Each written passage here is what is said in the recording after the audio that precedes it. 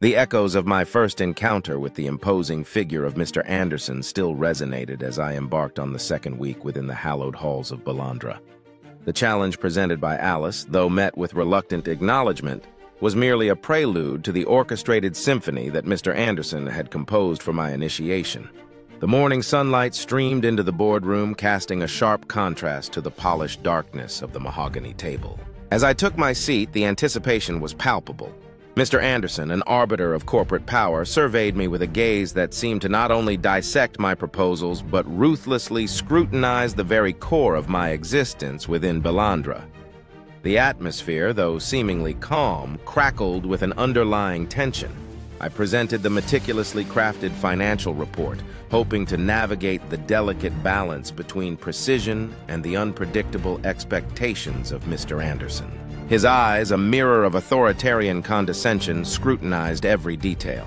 "Well, well, Alex," he sneered, a cold smirk playing on his lips. "Your ability to navigate numbers is tolerable, but can you handle real-time challenges?" With those words, the orchestration of my challenges commenced. Each meeting became a battleground where my ideas were not dissected with surgical precision, but brutally attacked to expose any perceived vulnerability. Anderson's questions were not inquiries for knowledge, but strategic strikes aimed at unraveling my composure. The hum of the corporate machinery became a dissonant melody, and I found myself forced to dance to Mr. Anderson's malicious tune. Assignments flowed like a relentless stream, each task more soul-crushing than the last. It wasn't about the tasks themselves, it was a psychological torment, a game of power and submission played out in the heartless arena of corporate cruelty. The weeks unfolded, a tapestry of torment meticulously woven by Mr. Anderson. Rule 4, the label of mediocre, had become a recurring motif. The eyes of my colleagues, once filled with curiosity, now held a mixture of pity and relief that they weren't in my position. I questioned whether this was the norm within Balandra, a sadistic rite of passage reserved for those who dared to aspire.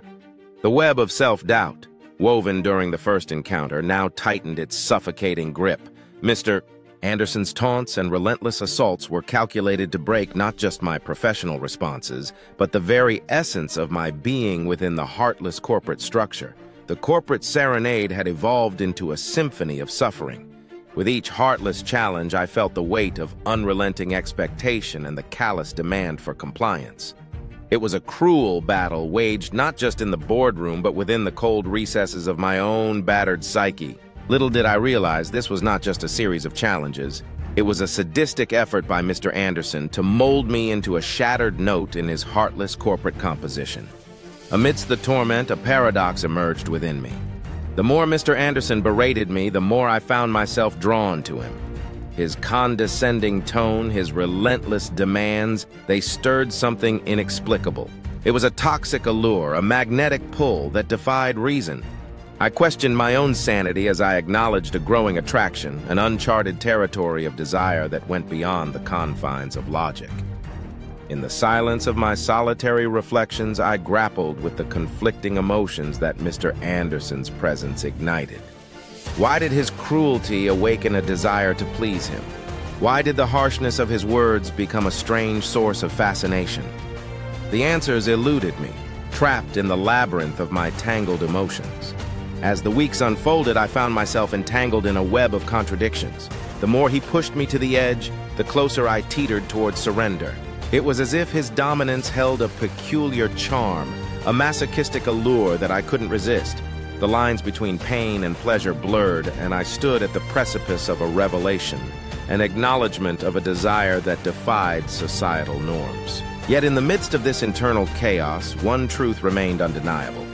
I couldn't, and perhaps didn't want to, escape the gravitational pull of Mr. Anderson. The torment became a twisted dance, each step drawing me deeper into the intricate steps of submission. I questioned my own motives, my sanity, but in the end, the unspoken allure of Mr. Anderson prevailed. I stood on the brink, uncertain of the destination, but strangely willing to surrender to the enigmatic force that bound us.